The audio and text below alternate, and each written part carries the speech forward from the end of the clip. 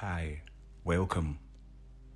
In light of today's sacking on the 14th of October 2022 of Qwasi Qwarteng's removal as Chancellor, I just thought I'd highlight the last month within politics in relation to what I've followed and, as it would turn out, would be a kamikaze move that would cost Qwasi Qwarteng his job.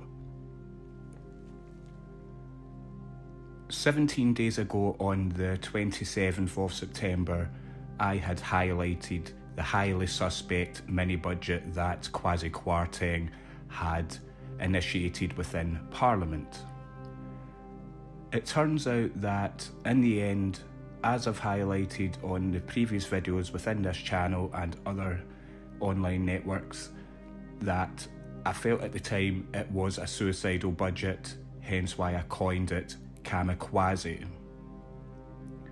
You can actually see I've even got a picture there when I had covered the Queen's death, that you actually see that Kamikaze in itself is 33, and you can see Qwasi Qwarteng along with other members of the government. In truth, I had long suspected that he wouldn't last long within the job due to the fact that he had not said enough to actually reassure the markets or even the public in relation to what his big ideas were. And as I will quickly allow Sky News to just give a breakdown on this man's quick exit from the job, it's no surprise that there's other members of government that I covered last year that also lost their job shortly after I made an upload exposing their lies. That person was Matt Hancock, when he was pretending to cry on the TV in relation to the whole tragic COVID situation that I've already covered on other uploads.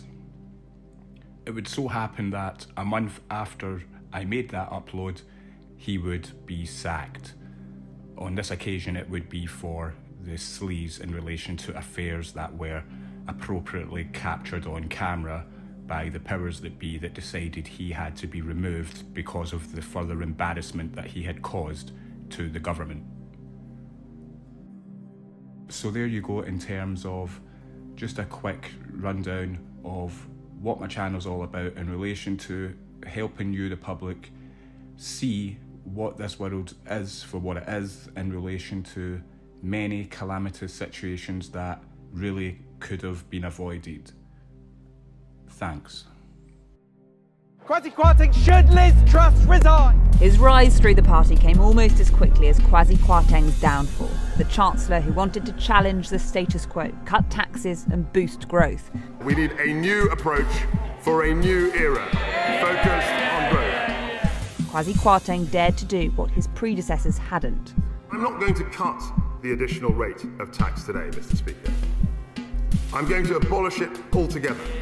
But it was a mini-budget just 2 weeks into the job that set in motion the Chancellor's downfall. It was a brief episode of total chaos, and he does look as though he is the scapegoat carrying out her instructions or acting on her advice. That's not a good position to be in. He was elected to Parliament in 2010 and quickly rose through the Tory ranks, becoming Business Secretary under Boris Johnson and the first black MP to serve as a Secretary of State.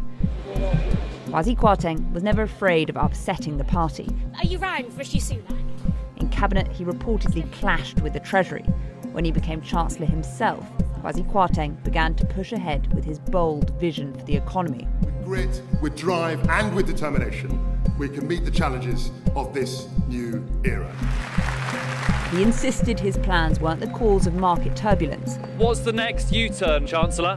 But Qwasi Qwarteng will be blamed by many for a budget based on unfunded tax cuts that brought a record fall in the value of the pound and accused of trashing the Tory record with the economy. And you'll be Chancellor and Liz Truss will be Prime Minister this time next month? Absolutely 100%. I'm not going anywhere. Only recently he insisted he'd stay in the job, but today, after becoming one of the shortest-serving chancellors, Qwasi Qwarteng has returned to the backbenches. Rarely have a Prime Minister and Chancellor been so closely aligned. Rarely has a political career unravelled so quickly.